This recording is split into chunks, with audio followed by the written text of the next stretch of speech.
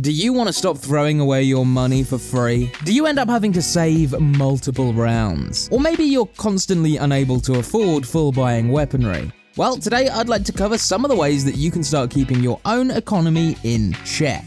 Having a good understanding on how the economy system works and how to play around it can allow you to win more rounds. I want you guys to come out of this video with a better understanding of the economy system and how to avoid some of the common pitfalls. From my experience, making economic mistakes can be the easiest thing to fix and can be a great way to help you win more games.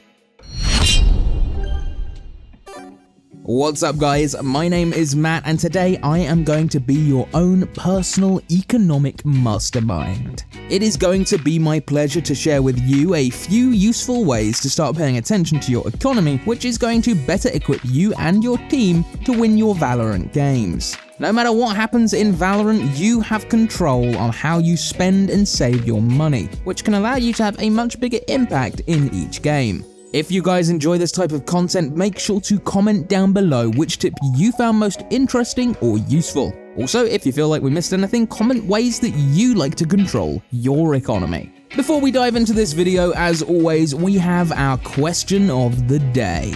How do you guys feel about character viability right now? You know, personally, I feel that agent viability is some of the greatest it's ever been. I love seeing teams utilize sageless comps, and it's interesting to see how different agents are getting played depending on the map as well as how they fit with people's playstyles. Even Reyna's been getting more love as players are figuring out how to utilize her better. I do feel like Viper is one of the agents that is not getting a lot of love, however. So if any of you Viper fans feel the same way, let me know in the comments below. The most important thing to understand about the economy is having enough credits to purchase weaponry that can win your rounds. At 3,300 credits, you will be able to purchase half armor and a Phantom or Vandal.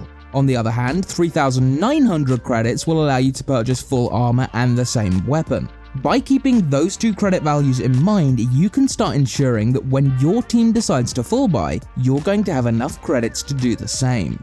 Now, of course, the crucial part is also having enough for utility if possible.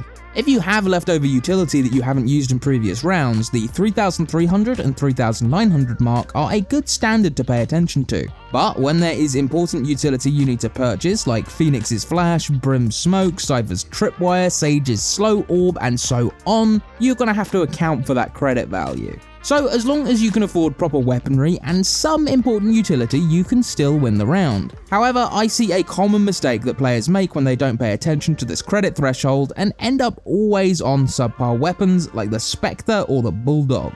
From my experience, you will almost always have a much higher chance of winning a round with a Phantom or a Vandal than a subpar weapon. You're going to want to be confident in yourself that by allowing purchases of better weaponry, you will naturally win more rounds. Purchasing bad weapons doesn't only make it more difficult to win those rounds, but it can turn into a kind of snowball effect where you just constantly don't have enough credits. A good rule of thumb is to save when your minimum credit value for the following round will be under 3,900. Something I don't see enough players purchasing is the Stinger. Although the Spectre is a better weapon in most scenarios, the Stinger is a great alternative, especially if you're going to purchase something like a Sheriff or a Bucky. Because of the 1,000 credit cost, you can purchase light shields for 400 credits, which still puts it under the cost of running no armor Spectre. On top of that, I found way more success with the Stinger over the likes of a Sheriff against full weapon purchases. The amount of times I've been able to come on top in a duel against a Phantom or Vandal with the Stinger is honestly absurd. It has an insanely high fire rate, and multiple shots to the head will pretty much make it impossible for them to hit accurate shots back due to the aim punch mechanics in the game. One downfall for the weapon is its low 20-round magazine. It makes it nearly impossible to get more than 2 kills in a single clip. But if you find that 1 versus 1 duel and come out on top, you've basically netted yourself a free weapon upgrade. For a 1,000 credit weapon, I think it can go head to head in close range scenarios. That being said, the Sheriff is still a great eco weapon to purchase due to its one-shot ability. However, try out the Stinger more often and see if it works for you as well. I honestly think it's a really highly underrated weapon and it can net you kills that you don't even expect are possible. So obviously being aware of the economy system is imperative, but what if I told you that certain agents actually allow you more flexibility with how you spend your credits? While there are certainly agents in the game that will often find themselves with more credits than others, let's take a quick look at a few and explain why there are great agents to play because of that reason. Starting off with one of my favourites, Omen. He is what I would consider to be the most cost-efficient agent right now, and that's because the main utility that you're going to be using are his smokes, and they are completely free. You only have to spend 400 credits to buy the rest of his utility. There is no other agent right now that even comes close to this, as many of the ones that used to hover at the 400 to 500 credit range are now at 600. Now I know what you're thinking, that's just a couple hundred credits, but those can rack up over many rounds and can easily allow you to purchase things that you can't with other agents. For example, Cypher is an agent that is incredibly expensive. Although his camera is a free utility, his main utility that is usually used is his tripwire. Often you'll be using both of those, so each round you're going to spend 400 credits at the very least, unless you manage to pick one of them up. On the flip side, it's very rare that Omen is going to use both of his teleports and his blind every single round, so you can save a ridiculous amount of credits.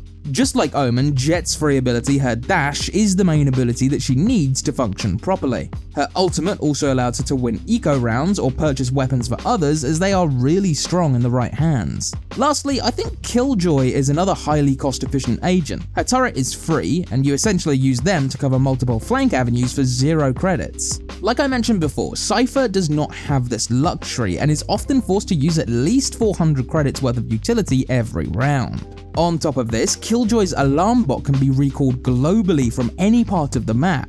You know, I can't think of how many times I've tried to pick up my Cypher tripwires, but I was too late or in the middle of another animation to pick them up.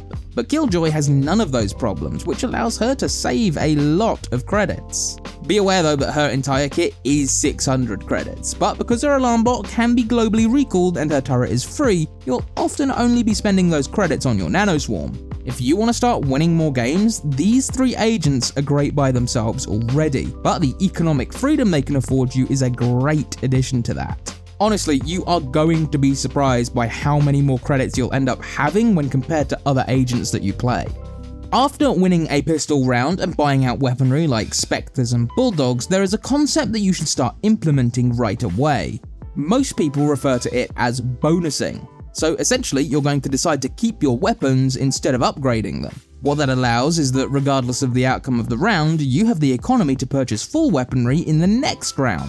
This is especially useful if few people lose their weapons in that previous round. I see far too many people upgrade to Operators or Phantoms and Vandals when you can just play for the bonus. More often than not, you can at least kill a few of the enemy players, which hurts their economy considerably. Now in the following round, you'll have full purchases while many of the opponents will be struggling to keep up.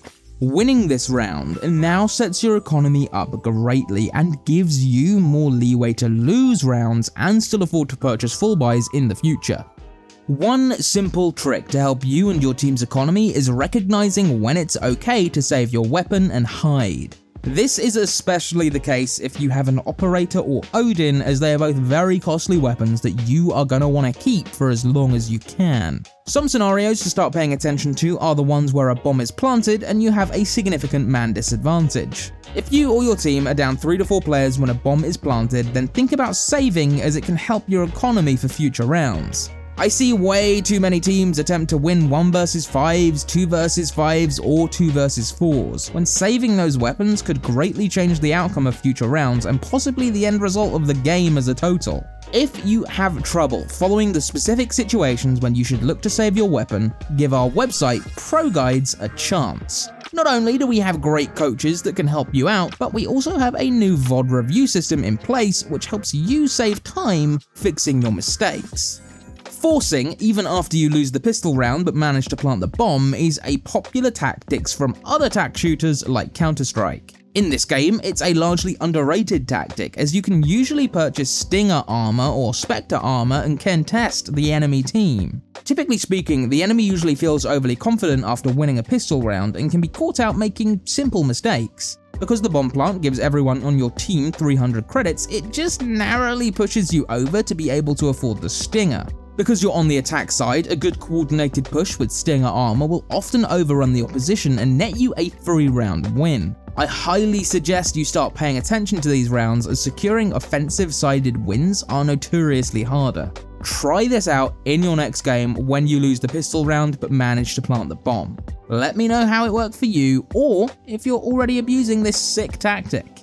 I previously mentioned how the Stinger is a great eco round purchase. Well, if your credits are tighter, the Ghost is a great alternative. At only 500 credits, I've gone toe-to-toe with full purchases, and I usually find more success with it than the Sheriff. Not only that, it's 300 credits cheaper, so you can afford to purchase light shields. You'd be surprised by how much value you can get out of Ghost light armor instead of purchasing a Sheriff straight up. Although it has that one-shot capability, missing that shot usually spells a disaster for you. On the other hand, the Ghost may not have a one-shot capability, but its quicker fire rate and the light armor that you can purchase will allow you to fire off multiple shots before dying.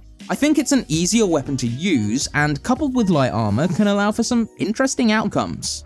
At the end of the day, the economy system isn't actually too complicated. By paying attention to some of the pitfalls and tips today, you can start recognizing why you might be losing rounds that you shouldn't. Again, try using the Stinger and the Ghost more often, as they are super underrated weapons. Finally, keep in mind how important bonusing can be, and start trying to save weapons when the situation might look a bit dire. If there are any tips you feel helped, be sure to comment and tell us why. Additionally, if there is anything we missed, please let us know. We love to learn more too.